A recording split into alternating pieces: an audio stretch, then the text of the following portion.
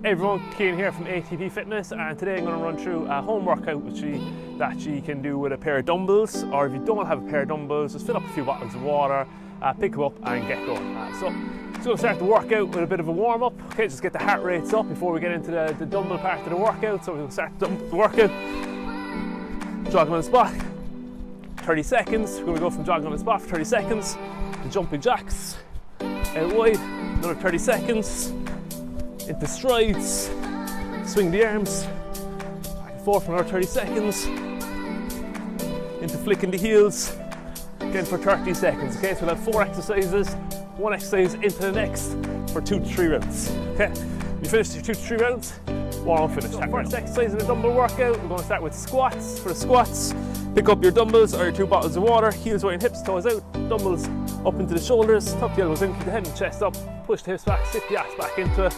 Squat as low as you're comfortable going, and push back up tall. Squat down, push up. Okay, so we're going to do 12 to 15 squats. To begin, take a 20-second break, and then we'll do 2 to 3 rounds of squats. Dumbbell overhead press, so stagger stance, dumbbells or bottles up into the shoulders, and then chin to ceiling, press the dumbbells straight up over the head.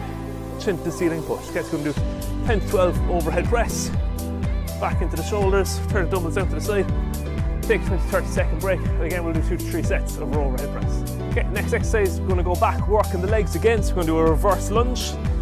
So letting the dumbbells hang to the side, lunge behind, step together and alternate the legs. So keeping the head and the chest up, lunge behind, drop your knee close to the floor, not touching, and then step together. Lunge and push. So we're going to do 10 to 12 lunges on each leg. Then take a little break, 20 to 30 seconds.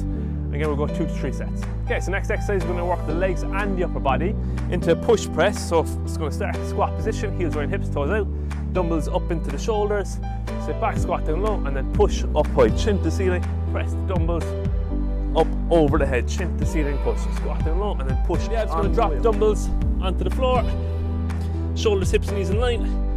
Nice and slow, knee into the chest, hold and push. Okay, squeeze the abs, knee to the chest, hold and push, alternating the legs. Do 10 to 12 on each side. Deep breaths into your nose, out your mouth. 10 to 12 reps each side. Back up tall, take a 20 to 30 second break. Okay, it's a good finisher, get the heart rates up to finish. We'll do a dumbbell burpee. So drop the dumbbells to the floor, jump back, jump forward, and then press the dumbbells straight up over the head, chin to ceiling push. 2 feet traveling together, back forward, up and jump. Let's go 10 or 12 reps. Take a 20 to 30 second break. Again, we'll go 2 to 3 rounds.